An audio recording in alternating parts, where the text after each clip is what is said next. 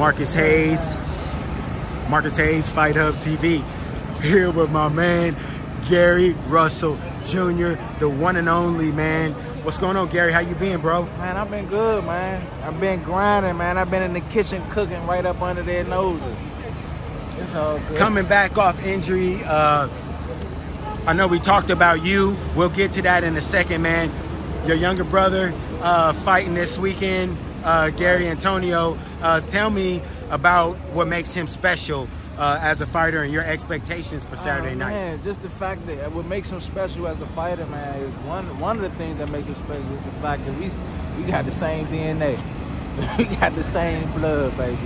You know, so it's a certain level of tenacity, it's a certain level of hunger, it's a certain level of grit in which that I know we all possess. We have our own creed as far as the sport of boxing goes anyway. For his size, for his weight, he has deceptive punching ability. He could be very elusive. He can be heavy-handed on both sides, even hand, and he's very creative. We got the drive. We just lost our pops. You know what I'm saying? That took a toll on us, but we found a way to harness the hurt, the pain, and target it into the direction in which that it needed to be targeted into. You know, so we ready. We had a long camp, nice hard camp. Shit shaking.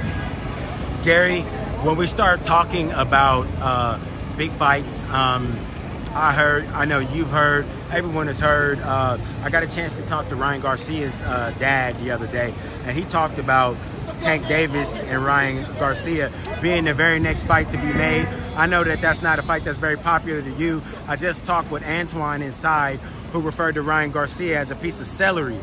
What do you think about that fight? To be honest with you, I prefer not to even elaborate on what my thoughts is on that fight.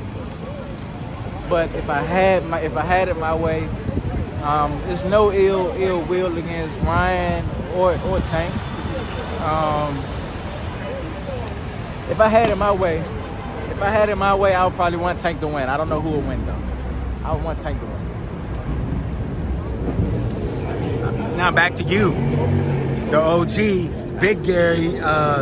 Now tell me about your shoulder. Where are you in the recovery process? And is it your intention and plan to jump back between the ropes and give us some more of that Gary Russell greatness and speed that we've all grown accustomed to over the last 15 years? Oh, over the last decade, huh, man?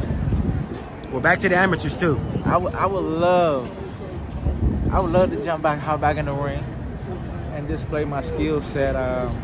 Like I said, I had a shoulder injury. I'm 6 months out from my shoulder surgery.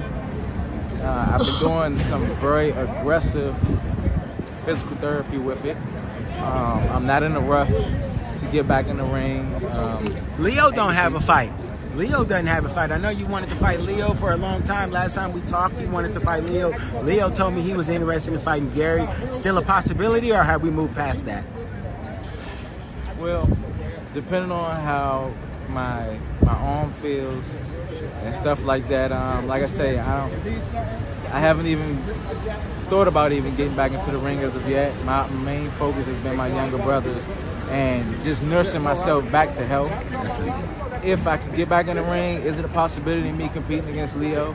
It's a fight that I wanted back when. I don't think it holds the same oomph that it did if I would have got the fight back when. Would I still compete against Leo? Sure, I'll still compete against Leo. If the opportunity presents itself and the finances made sense, then sure, that's a fight that we'll probably take. And I'll display my skills and beat that ass better than Tank did. You know what I'm saying? And to be honest with you, I take my hat off to Leo because, in my personal opinion, Leo was winning the entire fight up until the moment that he got caught. So, Gary, there's been a ton of movement in boxing. You got tomorrow overseas. We got in Australia. You got Devin Haney versus Kambosos. What do you think about Devin Haney going back over and running it right back with Kambosos again? mean, I'm never been a hater as far as anybody going to get their money. You know what I'm saying? I never stand in the way of anybody putting food on their plate. If that's what they want to do, then cool beans. I ain't got nothing to say about that. I wanted to fight him. When I tried to make the fight happen, it was a whole lot of bullshit. You know, so I personally don't care about the outcome of that fight. I think he'll probably win again. I think the outcome will probably still be the same. Kambosos don't have the... I don't think he has it in his arsenal to be able to do what's necessary to beat Devin Haney. I think what you see is what you get. And lastly, probably the biggest fight in the sport of boxing right now, Errol Spence Jr., Terence Bud Crawford, the fight that the whole boxing world wants to see. What are your thoughts about that fight if they actually did sign the contract and tangle? I go with Errol. I'll go with Errol. I think he's the bigger, naturally bigger fighter. I think he's a naturally stronger puncher. I think Errol is more defensively responsible. I think Terence is the better boxer. I think he's the better specimen of the two overall. But I think he's too defensively immature. He being Terence Crawford. Yeah, Terence Crawford. I think Terence is too defensively immature. He gets hit a lot. He shows that he gets hurt, and he doesn't necessarily have to be from a guy from his weight class. He shows that when he does get hit, he gets hurt from even smaller guys. You've seen him before, Gamboa. He get hurt from smaller guys. I think he's the better fighter. I think if he's in 15-round shape and he's able to have a certain level of conditioning to pick his punches, pick his shots, make Errol run into shots, I think he'll be able to steal the rounds, the earlier rounds, and be able to maintain it if he's in 15-round shape. If he's not, I think Errol is just going to be too big, too strong, and over time, by the 8th, 9th round, I think he's going to overwhelm Terence. Earlier in my conversation with Gary Antoine alluded to a point that you just made, which was, yeah, he's been hurt by smaller guys. He's been wobbled by smaller guys. You haven't had a run-in with him in the past, supposedly landing a shot on his chin yourself at one point in time.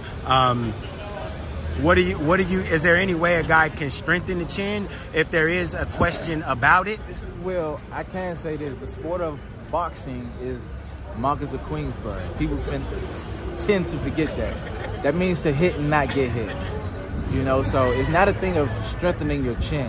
It's the thing of having a level of defensive discipline.